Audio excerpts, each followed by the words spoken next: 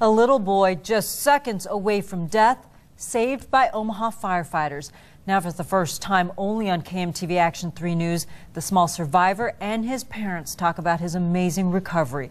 By the way, tomorrow marks the longest period of time the Omaha Fire Department's gone without a fire-related death. The last deadly fire, December 9th, 2008, when 3-year-old Davius Potter Tate died after a fire in his home. Another little boy nearly lost his life in a fire last year. Today, his family grateful for the firefighters who saved him. KMTV Action 3 News reporter Erica Summers has an exclusive update on his long recovery. Harold, Craig, about this time last year, Shakir Parnell was just 5 years old and his little brother 2 years old. Well, firefighters rescued them out of their burning home. Today, how are they doing? Well, I can tell you, they are feistier than ever. A mother and father amazed. Watching him go from a wheelchair to walking to running around, playing outside in the summer. To see how far their little boys have come. I was in a fire. 6-year-old Shakir Parnell and his little brother 3-year-old Demarian Station are pouncing off the walls. A welcome change after being rescued from a burning home just more than a year ago. Shakir trapped inside, his father unable to get him. Firefighters find Shakir and rescue him through the window. I heard Rob's voice saying I got him. So basically what I did is I reached in, Rob handed me the boy, completely limp.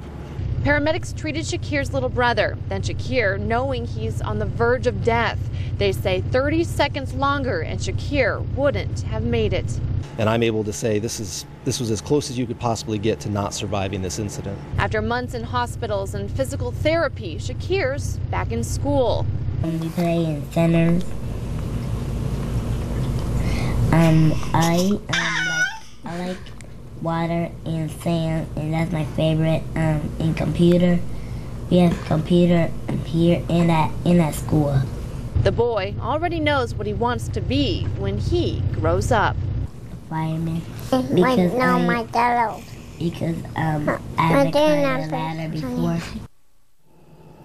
And of course, Shakir says his favorite sport is basketball. He's already made 7 whole baskets this year, so he's improving quite well. As for firefighters, they say that the last 26 months of not having any kind of fire deaths is attributed to their yearly training, inspections, and education. Even today, they went out and installed several different smoke detectors in people's homes for free. Reporting live, Erica Summers, KMTV Action 3 News. They are adorable. Good story. As Erica pointed out, firefighters say more training time is making a difference. Omaha firefighters went from 49,000 hours of training in 2007 to more than 115,000 hours of training each year.